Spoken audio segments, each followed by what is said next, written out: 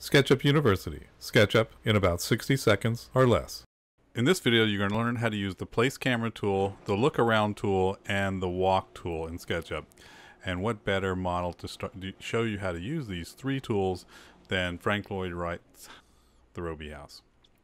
Okay, so here we go. What you want to do is you want to place your camera. The idea is you're going to put your camera inside your model. So you want to put yourself at a vantage point to where you're going to be standing.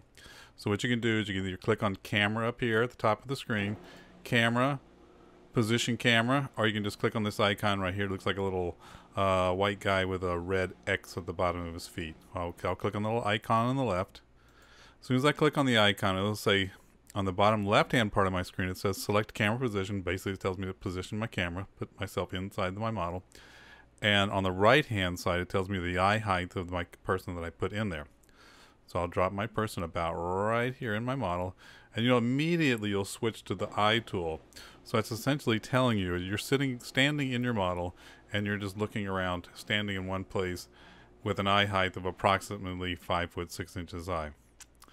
If you want to walk through your model, then you click on the little feet right here on the left-hand side. That's your walk tool.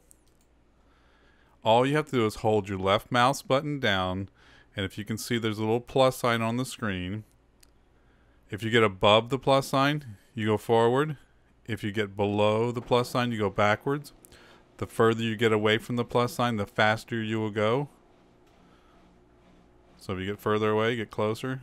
I can go further. If I go to the left of the plus sign, goes to the left. And I go to the right of the plus sign, I go to the right.